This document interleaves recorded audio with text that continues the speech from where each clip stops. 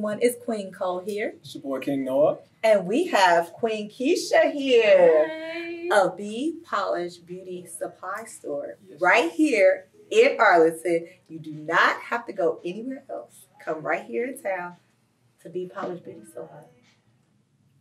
Yes. I'm excited to have you here. I'm excited to have a beauty supply store in town with somebody who looks like me. Absolutely. I love that. That's why I just was so happy that you would be here on the show. So thank you for being on Royalty TV. And the first thing I want to ask you is, where did the name come from? Wow. So in my former years, I'll say my former years, you know, like in church they say yesteryear, but former years, I actually had a company called Polished Careers, and I've been in human resources for 10 plus years. And so I had a resume writing company called Polished Careers. And so I used to help people get their resume polished and help them with job offers and just help them with the whole gamut. I had a lot of people come out to me and say, how do I negotiate this offer letter? So my other company was called Polished Careers. And so when I was thinking about a name for a beauty supply store, I was like, what do people come to the beauty supply store for? And I'm like, to be polished. You know, whether it's going out on a date or going to church or an interview, they come in to get themselves together. And so that's how I came up with the name Be Polished. That's awesome. I like that. It was a meaning behind it. It wasn't just like, oh yeah, be polished. It was a whole thought process about it. Yes, that's great. I like that. I like that. Yes. How long have you been in this type of business?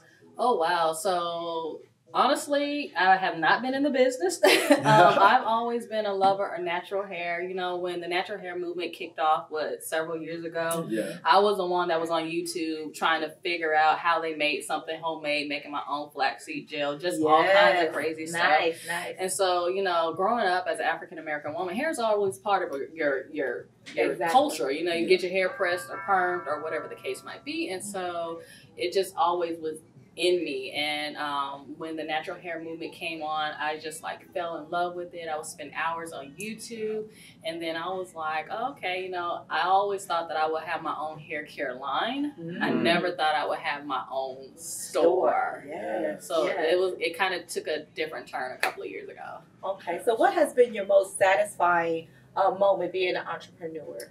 You know, to pick one, I will say since I've been open, I think the first week that I opened, a lady brought in her daughter, and when she walked in, she said, see, I told you it was a Black-owned beauty supply store. Because she had a conversation with her daughter on the way here saying, we're going to a Black-owned beauty supply store. And her little girl was like, but they're all owned by other people. And she was like, well, no, not this one. So when she walked in the door, I'm getting a little teary eyed. Like this like I love this. Like I'm in heaven right now. I am so glad you're here. It's not even funny, but wow. And so when she walked in, she had to be about 7, and she kind of just looked at me and smiled. And I was you know, because she was so happy to see someone owning a store that they typically shop at, but don't necessarily look like them. So that's kind of been my most satisfying moment since I've opened the store. That's huge. Awesome. That's huge. I love that. That's awesome. Now, as far as before this, I know you were still kind of working in this type of environment.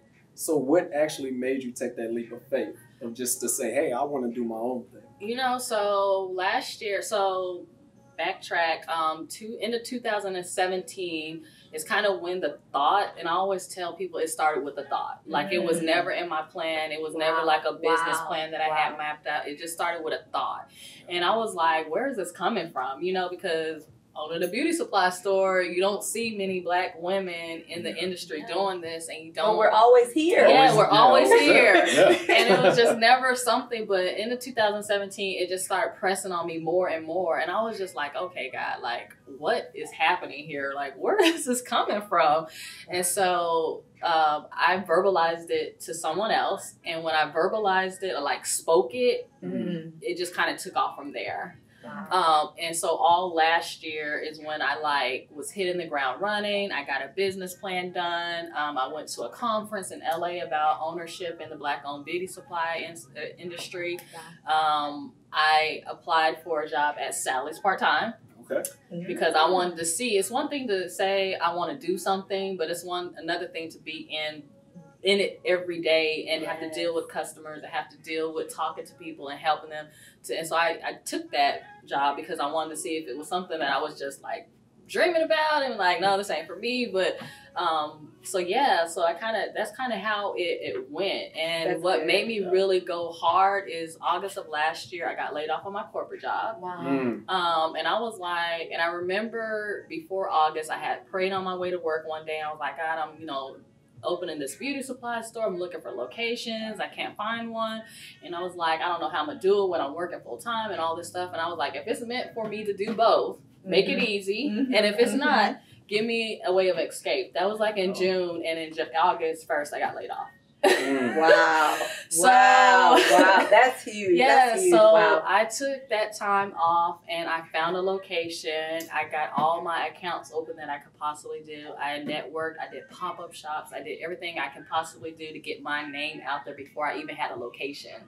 And when I found a location, I ended up getting 2 job offers, which was interesting. Wow. So I went back to work, which I'm no longer working full-time now at the present time, but that's kind of how that happened, like to just take the leap of faith. It was like, okay, you ain't got no job now. And I didn't know with the industry and the market how quick I was going to get a job again. So I was just like, well, I'm off. I'm just going to grind it out and figure it out. And that's what I did.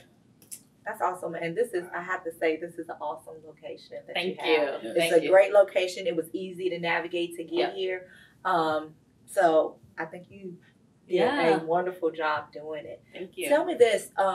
What advice would you have to somebody else being an entrepreneur? What advice would you give them? I would definitely say take the leap of faith and know that it's not going to be easy, depending on what industry you're in.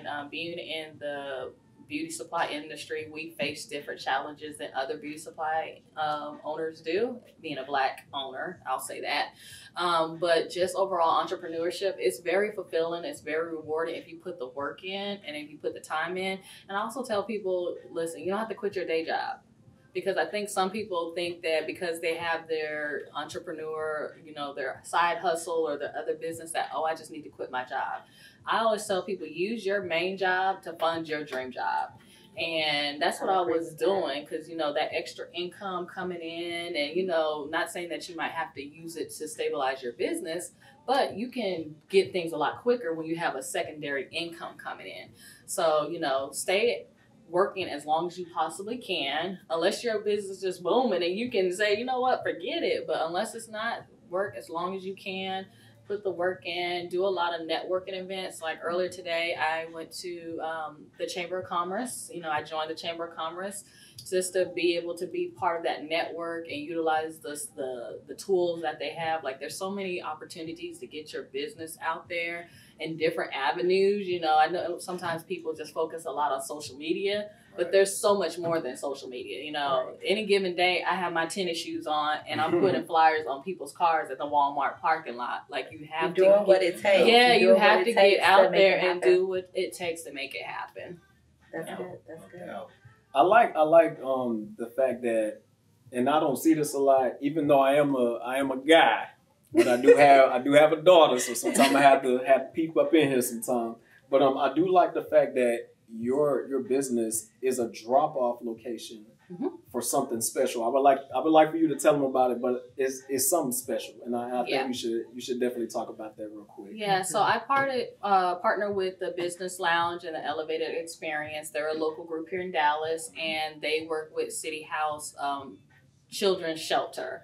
And so what Be Polished is, we're an official hub for unused products that's donated to the City House Shelter. Wow. And that was important to me because when I wrote my business plan, one of the pillars that I had in it was to give back to my community and to be a resource, not just be a business, but be a resource. That's awesome. And if anybody knows, like hair care is one of the things that is most needed, but most overlooked. You have to think about the people who are homeless. Like they don't have nothing to wash their hair with. They don't have combs. They don't have brushes. They don't have, all that kind of stuff. And so when it comes to children, of course, like I don't have kids of my own, but I'm like, they need proper hair care as well. And so that's why when they reached out to me, asked me if I would be if I wanted to partner with them. And I was like, absolutely, you know, so definitely want to shed some light on that because it's super important to me and just the city of Dallas, period.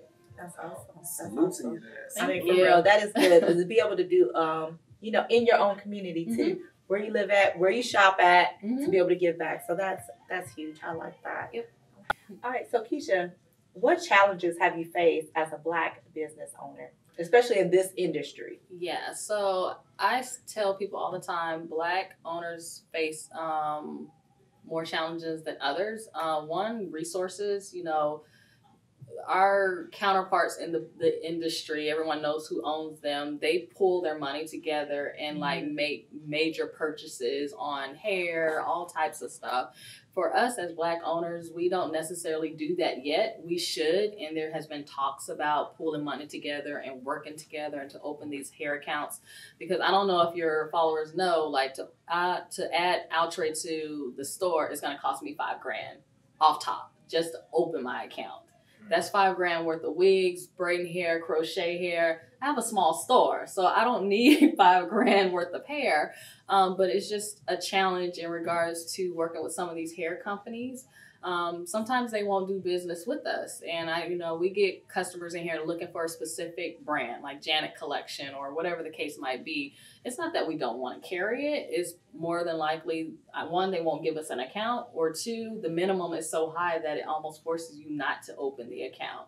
Wow. You know, so I've been told $10,000 for some accounts. Like, who has an extra $10,000 just laying around, just ready to, and then $10,000 just to spend on one brand. I can see it was $10,000 spread across multiple brands, but that means I'm gonna have storage in the back. I'm gonna have to go get a storage around the corner. You know, so those are just kind of challenges, and I think we should give grace to our Black-owned beauty supply stores, saying just because we don't carry it doesn't mean that we won't, and just because we don't doesn't mean that we don't want to. It's probably a reason why we don't have it, and more than likely we either can't afford the minimum or we won't get the account. I've had situations where I've called these companies to speak to a rep for this area, and when they heard that I speak English, they hang up the phone. And I got to call back, or I have to keep emailing. I have to keep calling. Like, it's a constant daily, push to get some of this stuff in here. Yeah. And you wouldn't think that it's 2019, people, the women's movement, we're out there, we're breaking and moving and shaking and doing so many things that you would still have to come up against this opposition. Well, yeah, the beauty industry is just regulated by other people, and it just happens to not be us. Before I opened, I actually researched up on the industry, and the hair industry, beauty industry is a $53 million industry. That was in 2017. And Black women spent $53 million, shall I say. So we're the biggest consumers of hair, beauty products, just everything. We dominate that in regards to dollars being spent. And, I always appeal to people hey, if you can't shop with me, we have other Black-owned beauty supply stores in the Metroplex. Patronize them. We have one in Denton. We have one in Dallas, So I might not have it, but somebody else might have it, because I feel like if we all come together, all of our stores will be doing a lot better. We're doing great, but, we could be doing better. Absolutely. Yeah, we have competition coming up the street. I don't know if you guys are aware of Jenny's. Yeah, Jenny's decided to put a store 2 miles up the street from me on Cooper, conveniently. Wow. This summer. Yeah, so it's just one of those things okay, you guys knew I was here, and you conveniently put a store up the street from me 2 miles away. Yeah, so I just appeal to your followers to support us, not just me, but all of our Black-owned businesses in the Metroplex. I'm not the one to take all the spotlight, because I want us all to win. Right, and I think that's the right attitude when it comes to collaboration, bringing all our resources together. I think that's not just the beauty industry, in anything that we're trying to do. If King is trying to do something, him and his family's trying to do something, then if we're all family, we need to come together and support that, especially when it's something great. If it's, negativity, obviously not. But we spend a lot of money with other people. We do. We absolutely do. You know, and we spend a lot of money. A lot of money. Yes, with other people. With other people. I mean, this goes back to what OG Poppy said on a show that he was. He said, "Spend with your kin." And I'm like, I like that just rang true. It's like spend with your kin because it's going to help somebody else. You don't have children, but maybe when you do have children and your children's children or your cousins or whoever your family is, okay, it's going to help my daughter. You know, she's going to see you, you know, having a business or something like that, and it's going to inspire them. So definitely we need to make sure that we push that and make sure that everybody's aware of the different circumstances because they may come in and be like, oh, you don't have this? I'm going to go to XYZ. Absolutely. But that's why. There's a reason for it. Yep. And they have more buying power than we do. So, I mean, it is what it is, you know. But I said when I got into this business, I would create a platform for others. You know, so I carry a lot of Black-owned brands in here that you don't find in Sally's, you don't find in Target, in the Walmart. I carry some local brands as well. You know, we have a lot of local brands here. And I'll show you some, like we have a beard care, like Debonair Beard, you know, he's here and I have them on my shelf, you know, and Obia, they're here, I have them on my shelf. So, you know, like I want to create a platform for other businesses that might not have the marketing budget that some of these other big brands have. All right. Well, that's great. Thank you for sharing that with us to make sure that people are aware of what's really going on and how to move the needle. So I wanted to highlight some of our local Black-owned brands. This is Debonair Beard. He is local here. He has a beard care line. So he has a wash, a spray, a balm, and like a butter. Smells amazing. Like this is the mahogany teak wood. I just have one scent, but he does have multiple scents.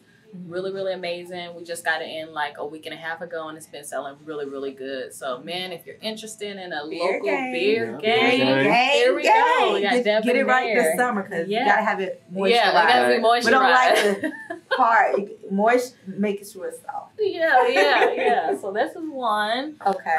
This is Natural Jewels. She makes her own body butter. She actually has a salon suite. I think it's in like North Dallas. I'm not exactly sure where. But she has amazing body butters and scrubs. So if you're trying to get your skin game up, this is amazing. I use it on my skin. This lasts a long time. It's like whipped. So it just like feels good. So, yeah, real good. They're here in Dallas. They're Black-owned as well, woman-owned business. She has an amazing line. This is actually what I used on my hair today for my curls. Your curls are popping. Your curls are popping, queen. Your curls are popping. Amazing. Love her. She has shampoo bars. So she's been like voted for best unnaturally curly. So she's won some awards. So she's really, really good. And then of course Curls. Curls is local here. Miss Aisha Dellinger. So we have her line too. But these are all our local brands, and then this whole shelf is all woman-owned, Black-owned. Oh wow, that's huge. And we actually have a couple of more on the back that are woman-owned, Black-owned, like Main Choice and Wool Care. But yeah, so this is all of our. These are right as soon as you come in. As soon as you come in. Yeah, these are all our niche products. This is a mother of 6. She still makes her stuff handmade. Soultanicals, like I'm the biggest fan ever. She has amazing stuff. She's out of Atlanta. Curls and Potion. Moisture Love is out of Atlanta. I mean, we have really, really good stuff in here. Quality products as well. So you're not going to find a whole bunch of what I call junk. So if you're looking like for quality products, we do have some on higher end and lower end. But yeah, we have a good selection of natural hair care products that are really going to nourish your hair and feed your hair. So you can find us at Be Polished Beauty Supply. We are on 6407 South Cooper Street, Suite 135. We're right underneath the big clock. We're open 7 days a week, Monday through Friday, 10 to 8, Saturday, 9 to 8, Sundays, 1 to 6. Yeah, come by and check us out. And we're on social media. We are Be Polished Beauty Supply. And we do have an e-commerce website too. So if you're not in the area and you still want to support, it's BePolishedBeautySupply.com. And thank you for watching Royal TV.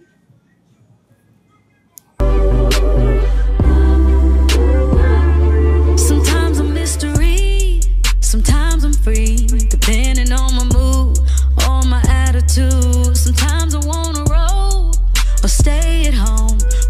contradiction, got some factual and fiction. A little crazy.